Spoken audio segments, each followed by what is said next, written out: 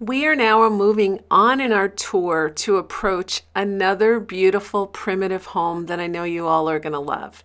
This home in Shelburne Museum is called the Stencil House.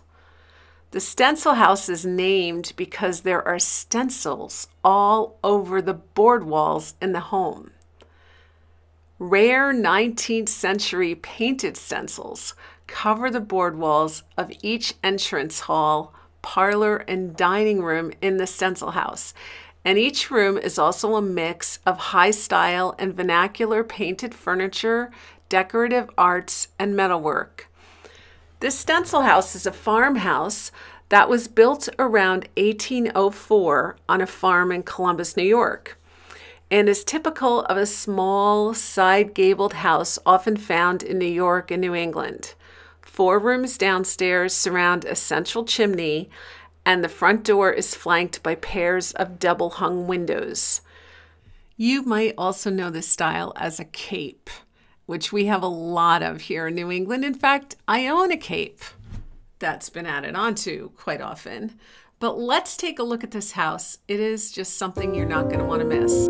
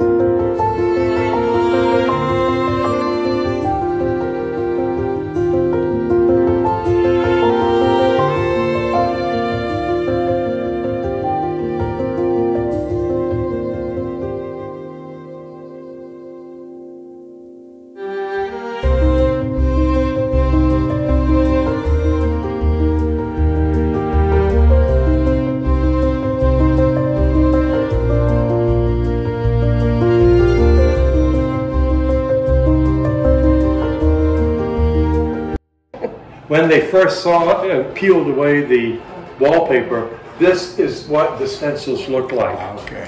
We're talking the 1950s. And museum restoration technology was primitive compared to what we have today. So the decision was made, let's repaint this as faithfully as we can to the shapes and the colors. But in a way, this is interesting because this is what it would look like in the 1820s when it was just finished. The 1820s was the period of the greatest use of stenciling.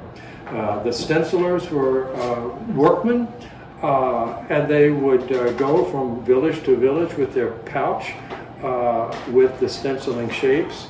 The shapes were either in metal or in leather, and we actually have a stenciler's pouch and his shapes in the Stagecoach Museum, Stagecoach Inn, which is just beyond the big covered bridge. And if you haven't been there, I think you'd really enjoy going to see that. The stenciler's equipment is upstairs. When you're going up the stairs, it's going to be in your left-hand wing.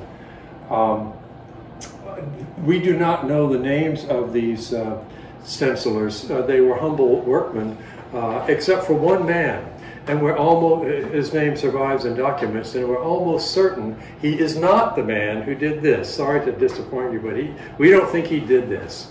But anyway, this gives us an idea of what it looked like. Now the living room is a real treat. We have 2 angles of vision, 2 different doors, open doors, that we are going to use to take a good long look at it. The first one is here. I'll come up first and give you a little bit of information, then I'll walk away and take as much time as you want to admire it. Then we're going to go back here for a brief pop quiz, and then we will circle through the kitchen and look through the other door. Okay. Oh. Now this is reproduction. This is not original. The living room is 99% original. Okay. It was very gently cleaned by the museum 10 years ago, but this goes back to most probably the 1820s. Oh. And a couple of comments about this. Take a look at the walls of the two outside walls. Those walls are composed of planks that have been laid horizontally, and they give you structural integrity because they're attached to the vertical post. But once again, look at the thickness of those planks. Now the inside walls, which you can't really see, but you will be able to see when you walk around to the other door, these planks are laid horizontally. And these are the planks, because the plank is the wall. There are no studs. These are very thick planks. These are not bearing walls. Yeah. These are the posts that are the framework of the house. Yeah. Okay, let me get out of the way and take your time, please. Like our Yeah, house. it's like ours. Just like our house. It's exactly like ours. And look how thick these are too. You know? Yeah. Yeah. Okay. We're out of here. Oh, it's charming. Isn't it? And I think this is going to be your next design. Right? Fireplace. It's true. I think so. This? Entryway. Oh, this is the living room. That's the living room. Yeah. Just unbelievable. Yeah, I think so.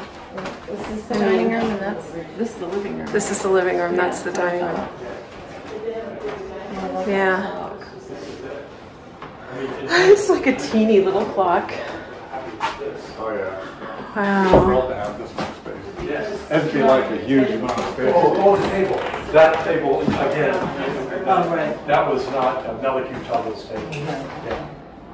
So, pop quiz. We have a little wooden box here. It has a curved top with a brass handle and 4 holes that are cut into that top. So what do you think that box was used for? Crickets.